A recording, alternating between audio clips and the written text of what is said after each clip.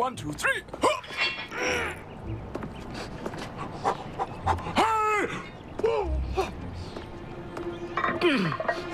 Good Lord, man! Ah, yes. The attire is a touch primitive, but I found that free range of motion is imperative. I had no idea your interests were so diverse.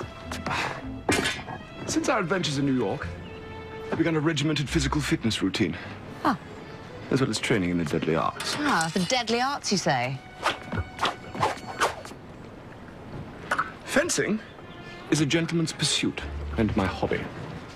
No, my combat training focuses primarily on boxing, Queensberry rules, of course, and judo. I've actually developed into rather a dangerous judoka. How many butlers can say that? Here. Try to take me down. No, I don't. Please, Miss Carter, I am quite prepared for you. Oh. Really? Mr. Jarvis, I really wouldn't do that. I shan't hurt you too badly. I really don't think you want to do that, Mr. Jarvis. Mr. Jarvis, would you... I learned that one from my brother. Oh.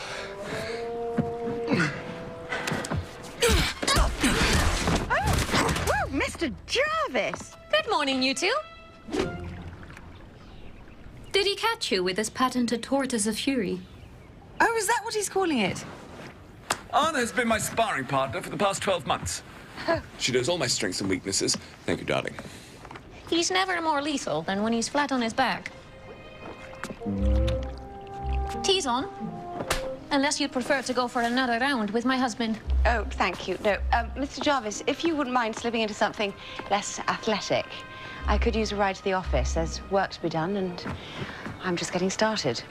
Very well.